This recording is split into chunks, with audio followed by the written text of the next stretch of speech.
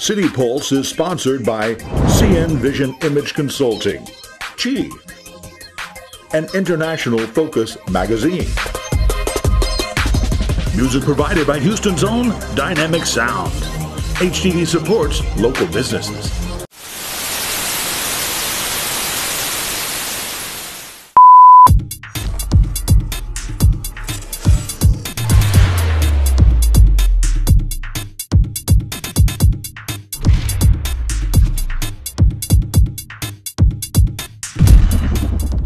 Hello, I'm Jennifer Barrera-Wandrey, Business Development and Outreach Manager for BARC. And I'm Lynette Bodmer, BARC's Adoptions Coordinator. And we are so excited to be your host for this edition of City Pulse, a show for the City of Houston by the City of Houston. Featuring stories about council leaders and their districts, city departments, and city-sponsored attractions around town. On today's episode, Jones Plaza will be undergoing a makeover, a local college gets a new addition, and we'll also show you a BARC animal who's looking for a forever home.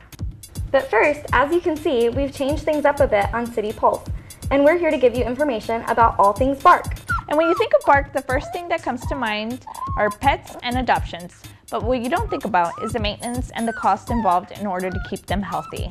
Now that you have some tips on being a better pet owner, it's time to move from pets to the plaza. Houstonians gathered at Jones Plaza, where the centerpiece of the city's historical theater district would be getting a name change and a new look, thanks to a very generous donation by philanthropist Lynn Wyatt.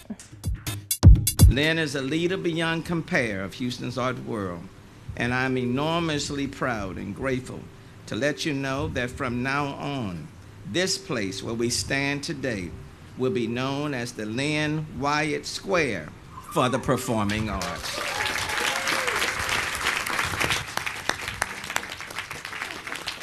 Houston has been my home for my entire life. Therefore, it delights me to give another $10 million as a gift to be donated to this beautiful square for the performing arts.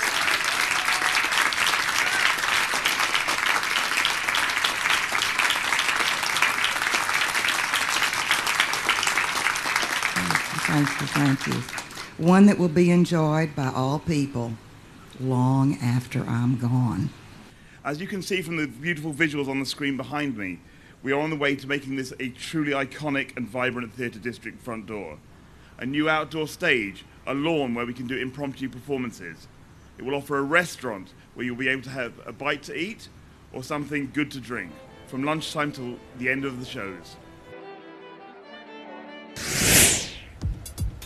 When we come back, area students become first responders thanks to the Office of Emergency Management.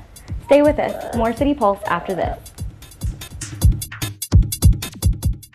We know you didn't do it.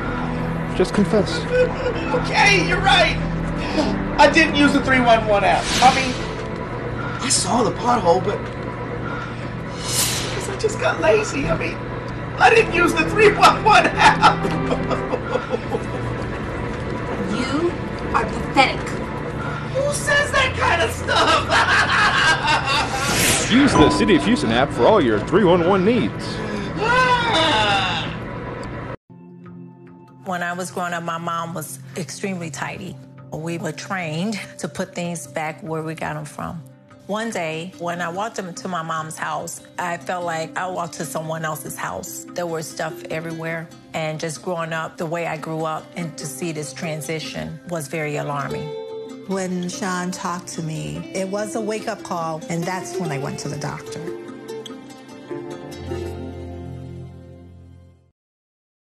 Whether you need a hand shopping for groceries, using up scraps, or finishing every bite, Meal Prep Mate can help you plan better and save more.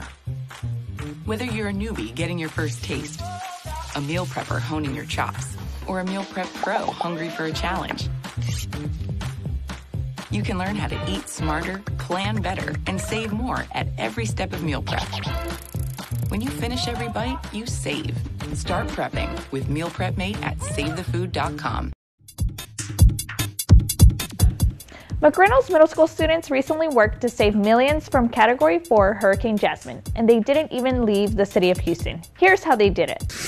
We will also call the fire and police department to clear and block the area. Dozens of students called weather rangers from McReynolds Middle School simulated real situations like hurricanes. They had 15 minutes to pretend to be first responders at work, with each other's division to come up with a solution to get the city clear and running again. They're going to take on the roles and responsibilities that we manage day to day throughout the city.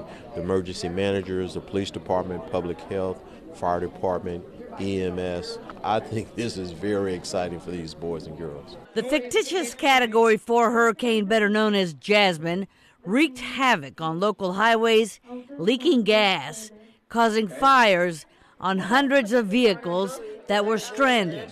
Lucien Prabi III has worked for the National Weather Center in Florida and recently opened his own company called Storm Zone.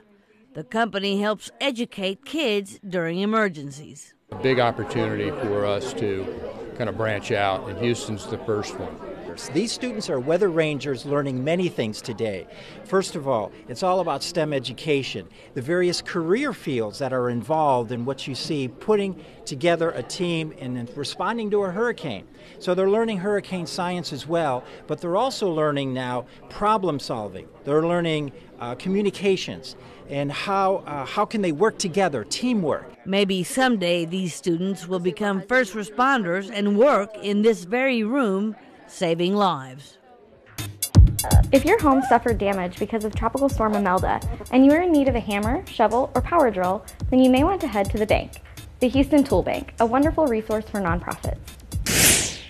The Houston Community Tool Bank is here to support all of the volunteers in Houston doing whatever they're doing to better our community. We've got 20,000 tools, 250 types of tools, and we lend those out to anyone who's doing good.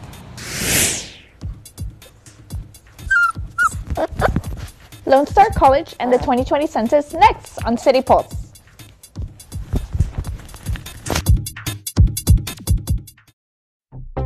Vets, you served our country, and now you're home looking for a job. But how often have you applied and never heard back? That can be frustrating. That's why Edge for Vets was created, to open the world for you. The Houston Airport System and its business partners are hiring and offer this unique opportunity to get an edge in the interview process. To find out more, contact us at edgeforvets.org. 1, 2, 3.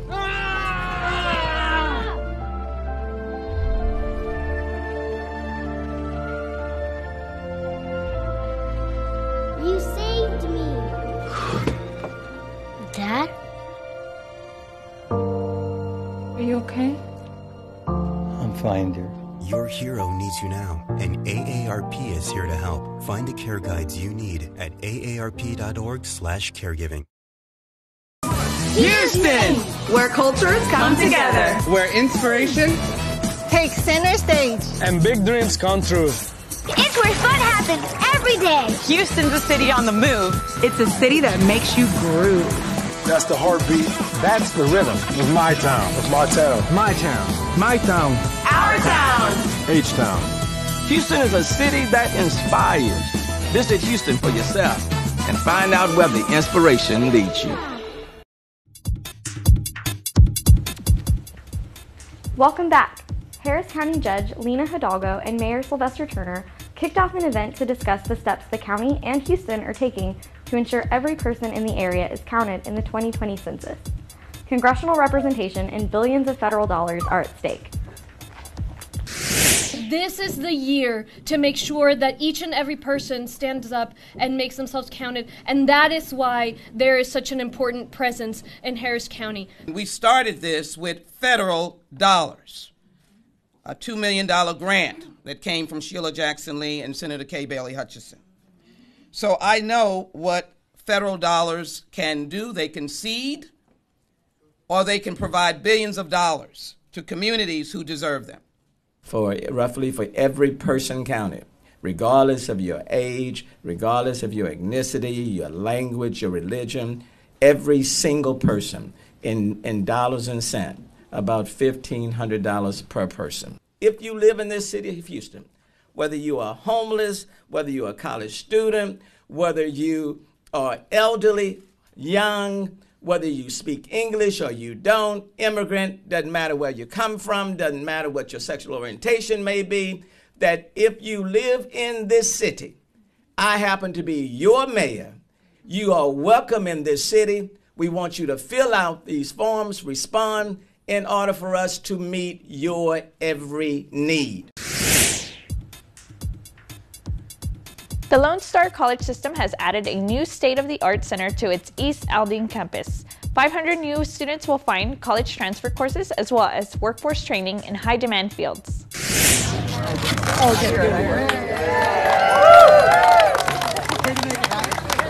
Today we had the building dedication for the Lone Star College East Aldine Center, and this building is a representation of the partnership of the community, the city, the county, people who want opportunities and access, and we're so very excited.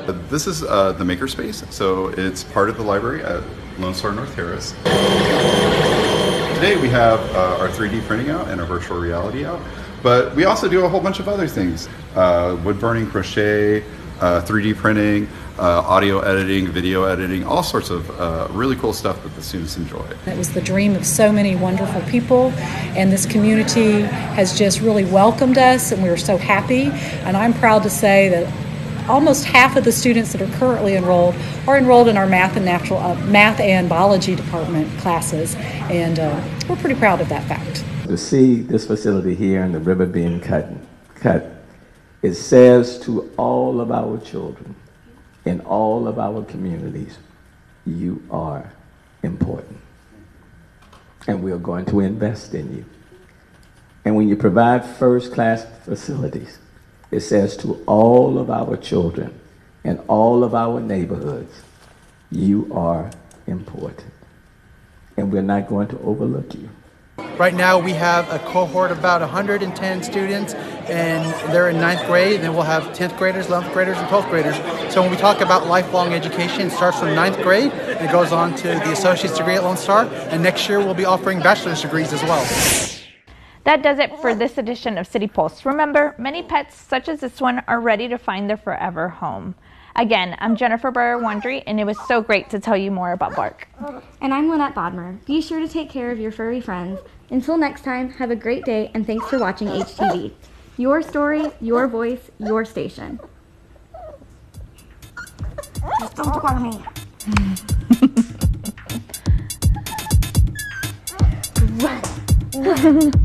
Like, be free.